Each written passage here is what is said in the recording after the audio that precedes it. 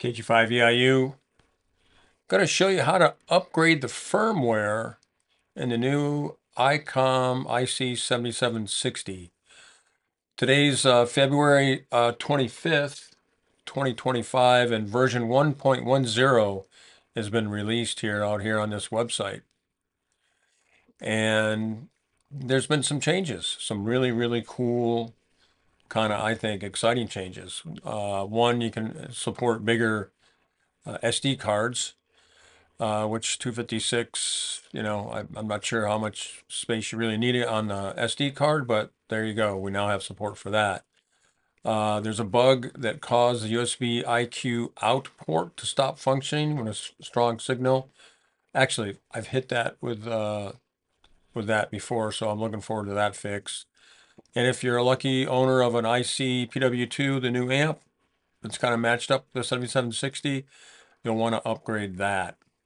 Now there's some information here about version 1.10 that you're going to want to review because it's basically an addendum to the manual and tells you all the stuff that's changed. There's like 11 different ways to connect to this thing over the internet. So the big deal here is this supports wireless LAN over the internet connection. This is what everybody wants to do. So we've got some notes here that talks to you about the procedures here. But after the updating, the firmware is going to be set with this.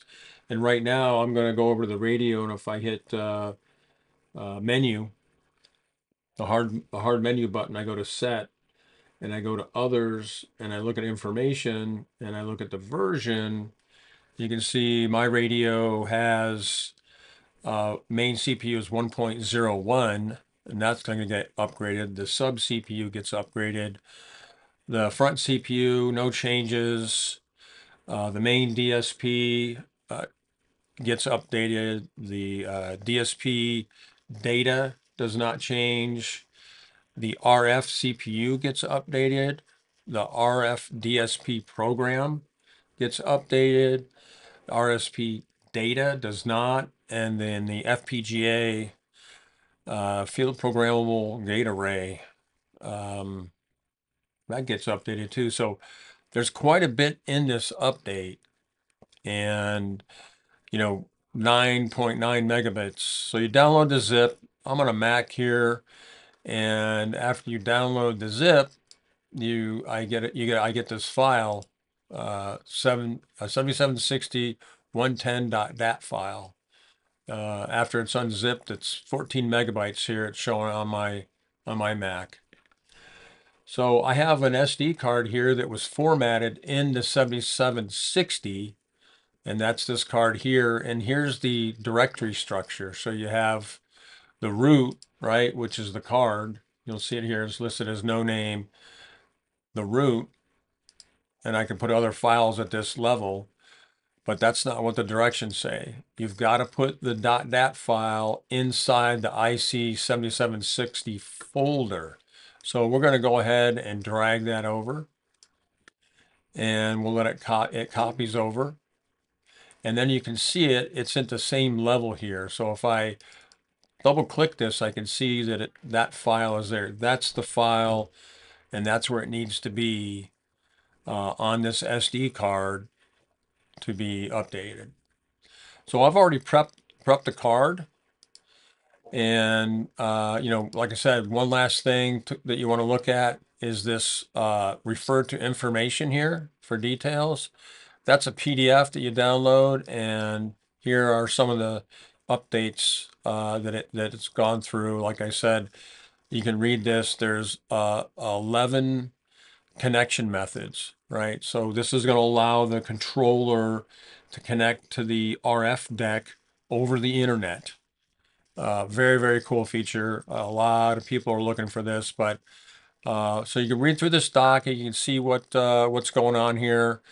There's some new menus and things and some different configurations that you can learn about. There's also some port forwarding depending on how you want to access this over the internet. And then the other ones are the USB flash drives and SDXC additional cards. These are the additional capacities. Now you can support anything from 2 gigs all the way up to 256 gigs. So pretty cool stuff. There's new reset procedures that you want to pay attention to. Partial reset, and then all reset for the RF deck. Okay, so enough of that. Let's just get going here with the update. So we'll get out of this menu. I'll start from scratch here. We're going to hit the hard menu button here. We'll go into the set menu. And we can go to, it's not a USB flash drive, right? We're on others. So you go to others, and you can go to information.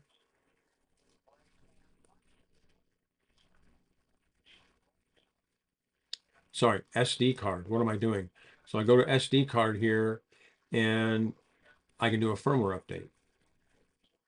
And it's going to tell you, it's going to warn you here, updating the firmware has risk, and that you must set it back. So if you botch this thing, power goes out, whatever, you could end up having to send it back to Icom for, okay, so enough of that. I've upgraded a bunch of Icom radios, never had an issue.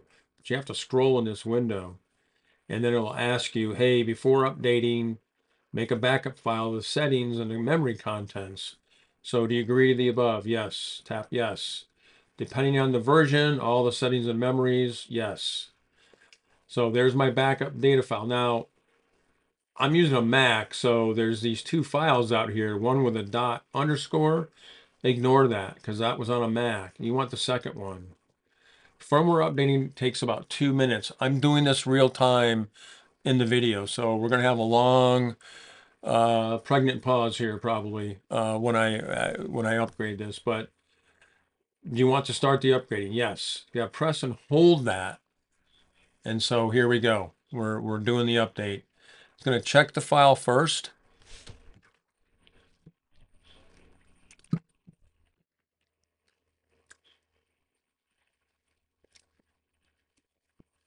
Remember, it's going to go back through and update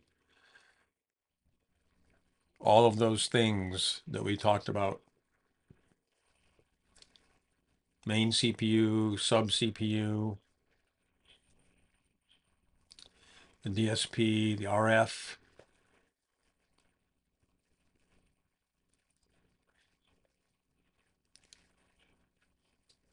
and the FPGA.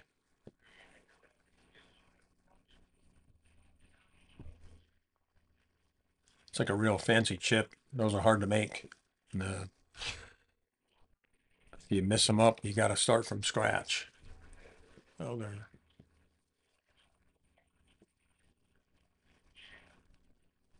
Like I said, I'm doing this real time. I'm not going to shrink the video down or fast forward or anything. So you're going to struggle with me with the update. There's 40 some odd seconds left, but if we go back to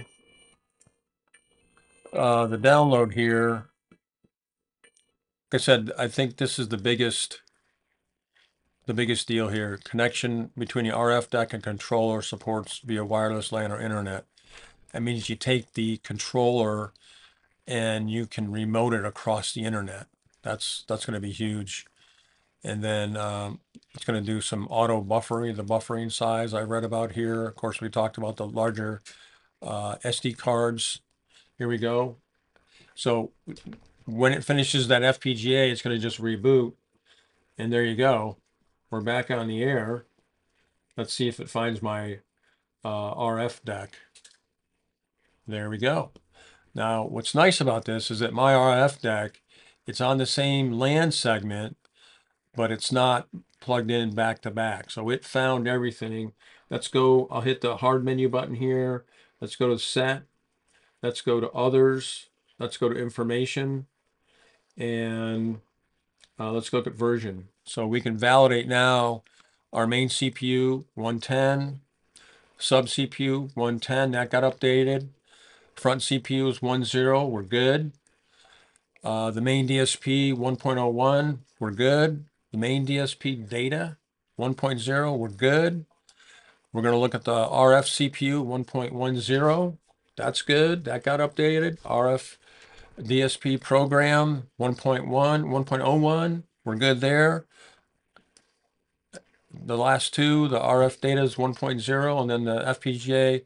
So we're good. Our update was successful. And that's it. So we're back on the air with the latest and greatest firmware. And the IC-7760. Icom makes it super easy to do, and that's all there is to it to upgrade your Icom 7760 to version 1.10. 7.3 from KG5 EIU.